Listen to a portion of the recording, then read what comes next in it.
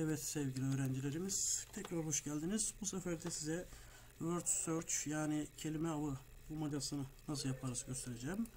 Yine Space'imize girdik. Buradan sign in yaptık, giriş yaptık. Home bölgesi değil, pages, sayfalar bölümüne geldik. Sonra buradan Web 2 Tools bölümünden ilgili konu başlığına bakacağız. Biz puzzle yapacaktık. Puzzle Tools'a geldik. Puzzle Tools'ta word search kelime bulmaca, ona tıklıyoruz. Sonra bizi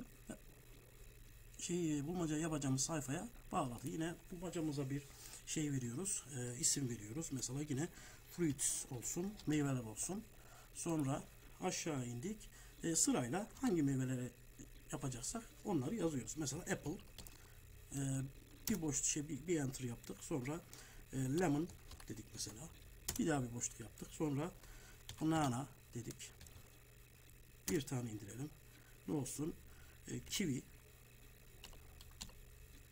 gibi bunları yazıp aşağı indiriyoruz. Bittiği zaman kelimelerimiz save diyoruz.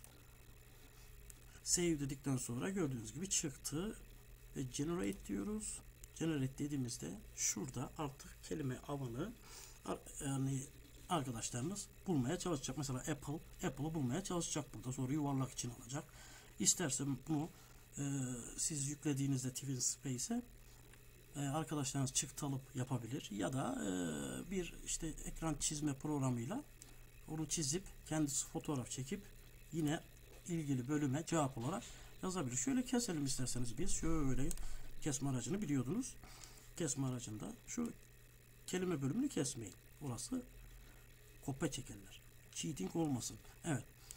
Şu şekilde çektik. Fotoğrafını aldık ve kaydediyoruz. Farklı kaydet diyoruz. Neydi bu? Crosswords ve fruit ile ilgili.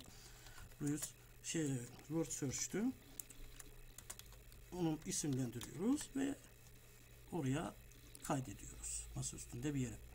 Sonra TwinSpace'e geldiğimizde nasıl yükleneceğini size tekrardan anlatacağım. Teşekkür ederim dinlediğiniz için.